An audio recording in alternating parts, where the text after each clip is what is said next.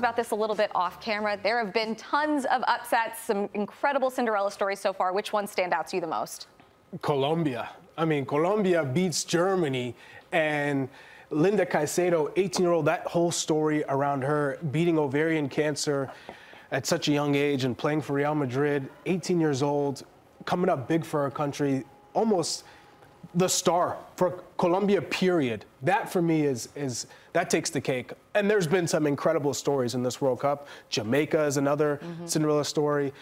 But I just love what this Colombia team is doing for not only the country, but South America and for women. It's just incredible.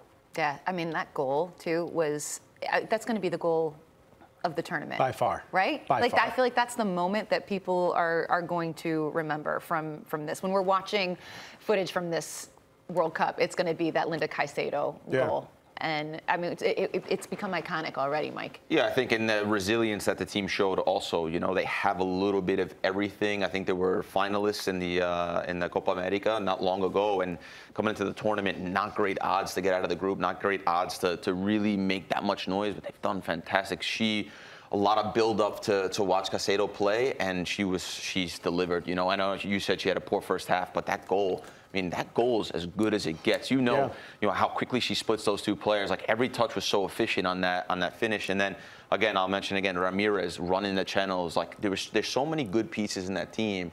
The resilience, they're playing against a very good German side who hasn't lost forever.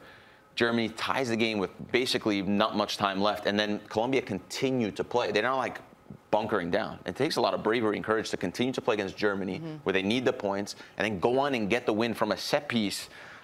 Just for me, yeah, they are the story, and they're a team that I can't wait to watch going into the knockout stages. What I love about that play in particular, or at least that goal, that highlight, is all those dusty people that are like, oh, I don't watch women's soccer because the quality isn't as good. Watch that play, watch that goal, and tell me that same thing again. Well, what was that one video? Did you see that one video? I mean, I reposted it, but it was a video of the French national team.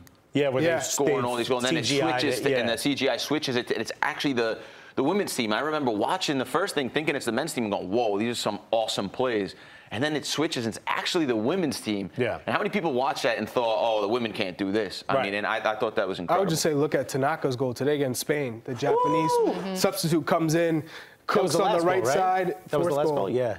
And bends it upper 90 with the left. Oh, I'm like, that's top class. Yeah. So much quality.